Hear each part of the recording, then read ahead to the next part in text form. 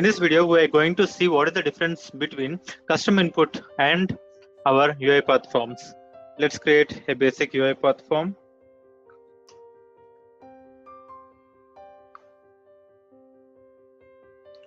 I'll add my input form. So what is the difference between UiPath Form Designer and the custom input that we have discussed in the previous video?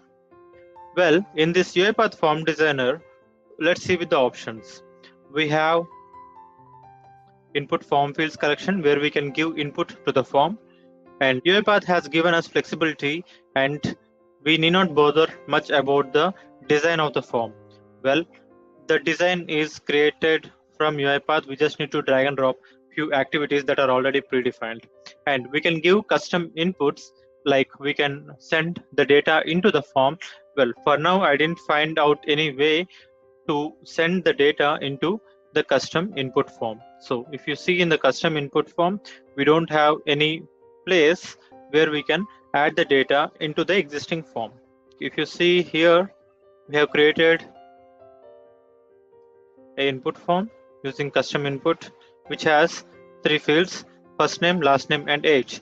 Let's create the same use case with the help of form designer. So I'm opening a form designer. All I need to give is a text field, would be nice. So this text field will be first name, which can be given as first name. Next one, text area again, which can be the last name.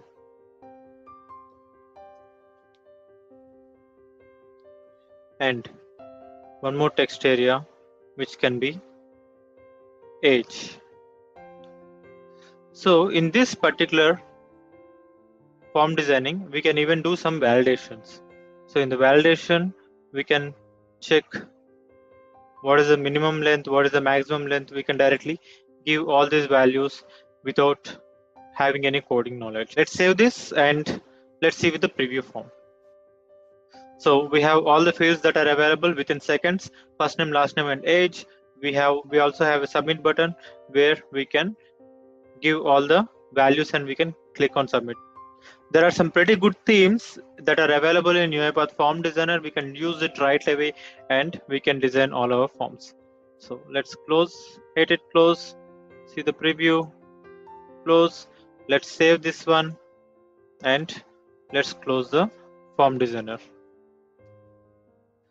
Now that's it, your form is ready.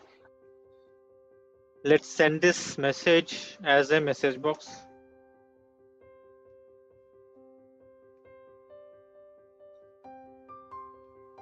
And the results from this form designer can be taken out from this field.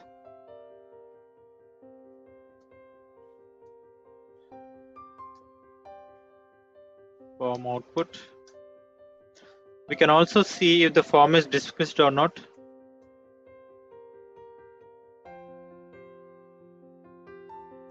Is dismissed. And which button, maybe instead of submit button we have created multiple buttons. We can also know which button that we have pressed or which button the user have clicked. Taking all this into consideration, let's give out a message box which says all the values. So in the message box we have text. In the caption, let's give as button clicked. In the buttons, we did not give anything. In the text, let's give it as output str. So here we have form output. Let's give out the text as form output. And that's it, and it should be fine. So we have form output and button clicked. Let's run this form. So we have 2 forms now. One form which is created using HTML, the second form which is created using UiPath Form Designer. Let's debug this form.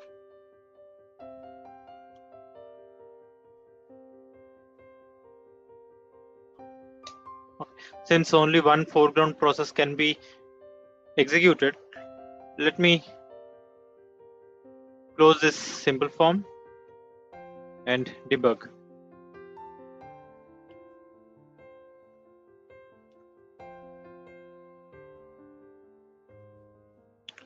Excellent. So we have a great design and everything is available for us. And let me give my name again. And